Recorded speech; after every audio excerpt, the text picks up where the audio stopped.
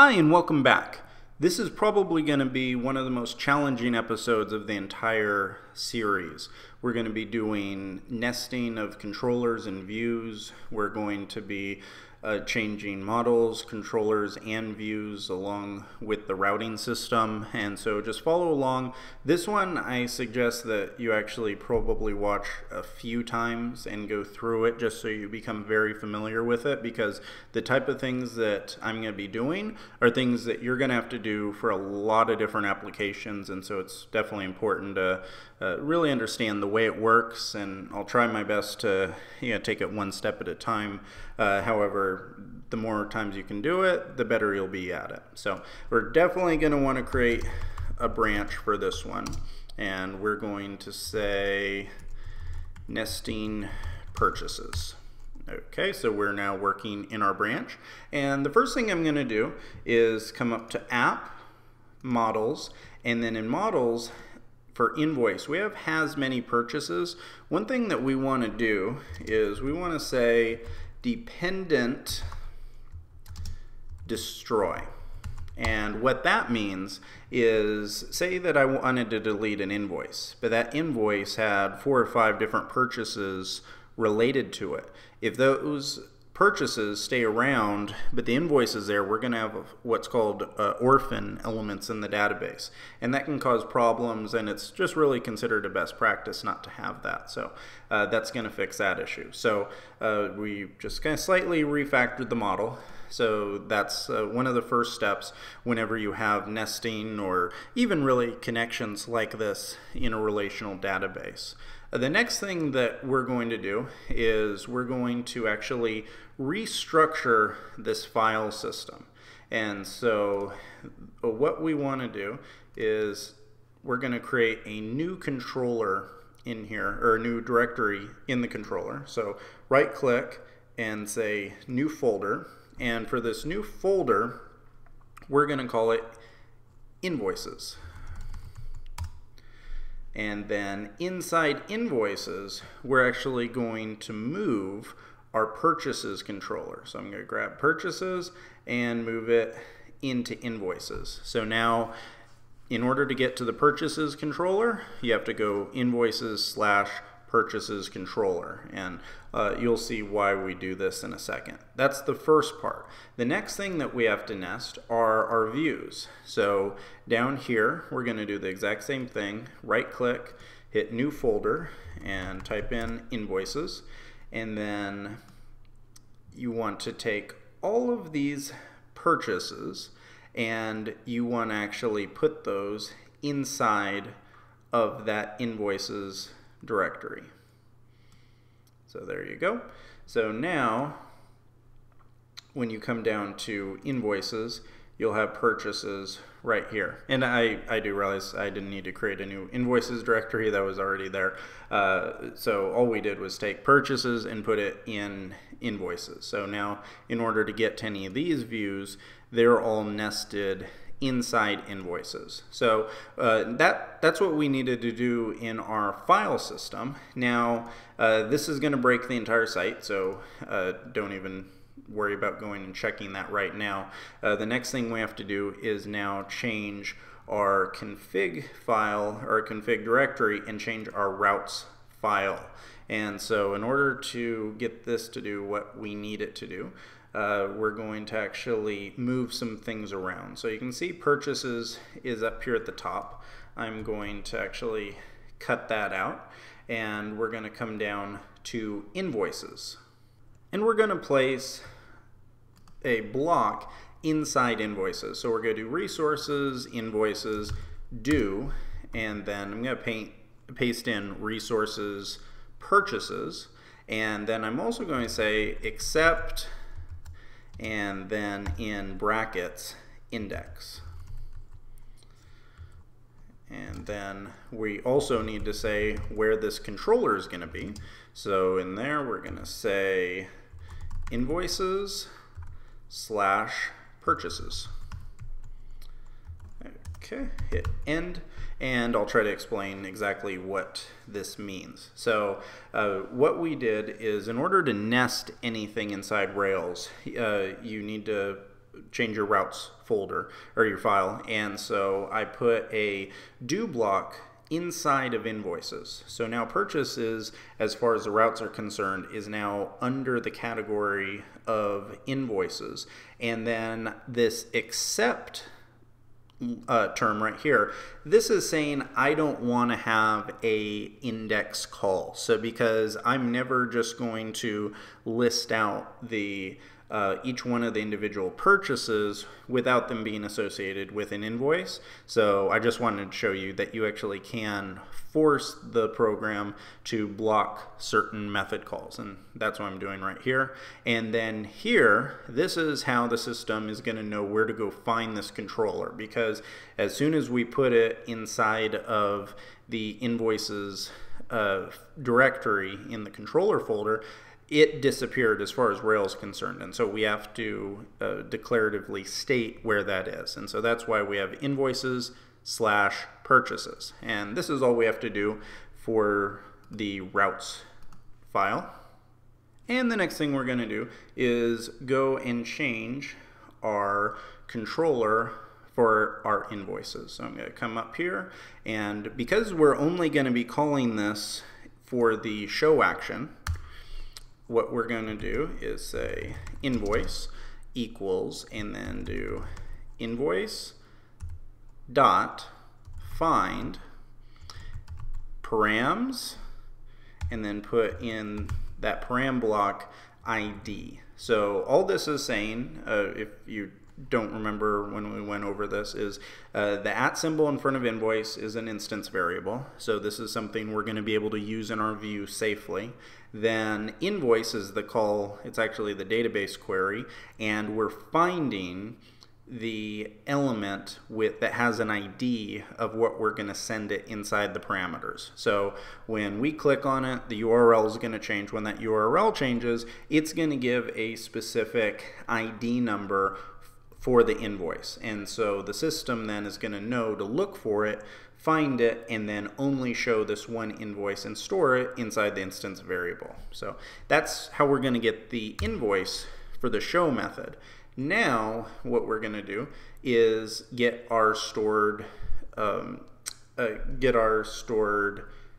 purchases. So I'm going to say purchases and put that in an instance variable, and then all I have to do is say invoice dot purchases, and that's it. So what this is doing, if you remember back to our last episode where we did the database query using the console, this is essentially the same thing we did there. We are calling a specific invoice, and then we're doing dot purchases, which is going to call all of the items that are associated with that specific invoice, and then it's going to store it inside of this instance variable called purchases. So I'll save that file, and we'll close up our controllers. I don't believe there's anything we have to do in those now. And then the last thing before we test this out is we're going to come down to our views, go to our invoices, and then click on show.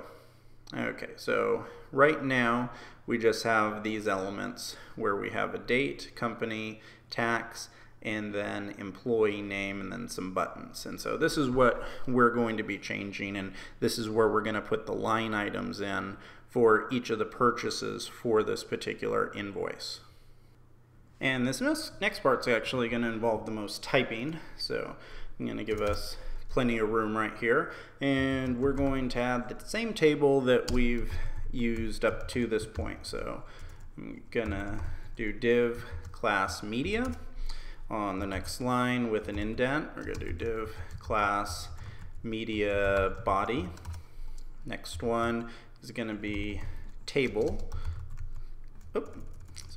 table class, and we want table, and then table dash hover. And next we're going to put our table head, and inside the table head we'll put a table row. That's what the TR stands for, and then a few table headings. So we're going to go name,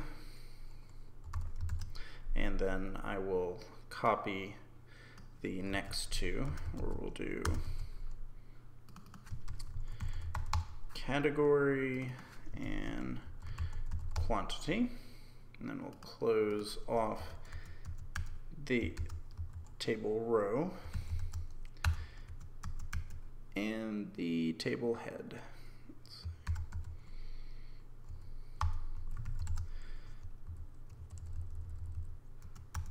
Okay, and now that we have that done, now it's time to do the table body. To do tBody, and now some Ruby.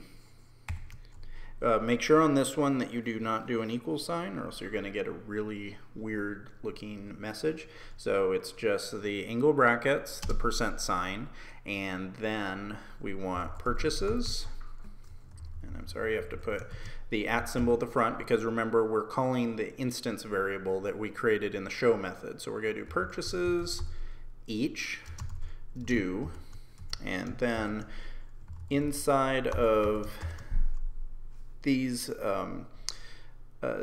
pipes we're going to do purchase, and all that is it's a iterator value or iterator variable. So what it means is every time we go through this loop, it's going to use purchase to be the selector for those items, and it'll make a little bit more sense here in a second if that doesn't really make a lot of sense to you right now. So we'll put in our table row, and then TD, and let's go with an H4 heading, and then some more Ruby, and this time you do the % sign and the equals, and we're going to say purchase dot name, and then % sign, angle brackets, and then also end off the H4 and the TD.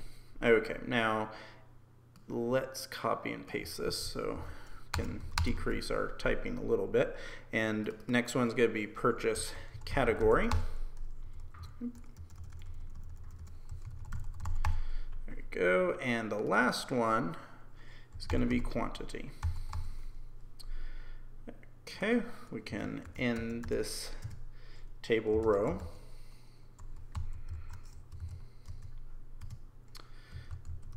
And then, let's see. Okay, and now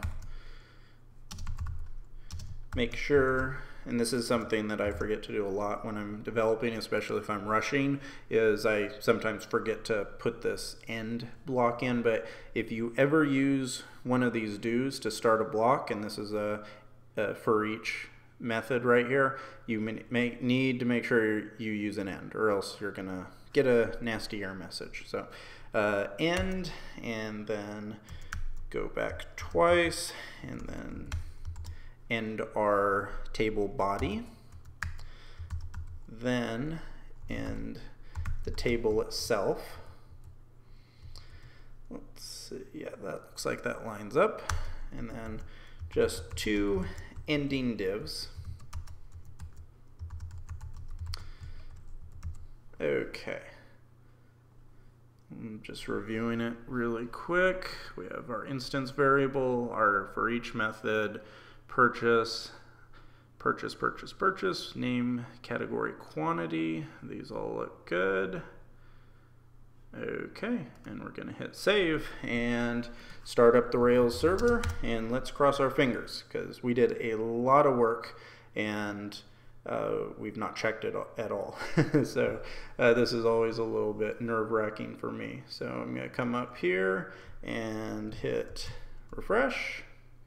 And there you go, it worked. That's awesome. I'm always excited when it works the first time. So that's fantastic. So now what you can see is we have an invoice, and we have line items for the invoice. So we're going to need to create the ability to add items and to add them quickly and easily. So that's what we're going to do in the next video. But this was a very challenging thing. We did not we've not covered nesting up to this point, and so you now know how to nest controllers and views and routes and everything like that in Rails. So great job. That's definitely something that's more advanced that not everybody usually knows how to do. So that's some excellent work. Please let me know if you have any questions or you run into any bugs as you're doing that yourself. Like I said in the beginning, this is definitely one I would suggest trying out a few times just so you become familiar with everything that we just did.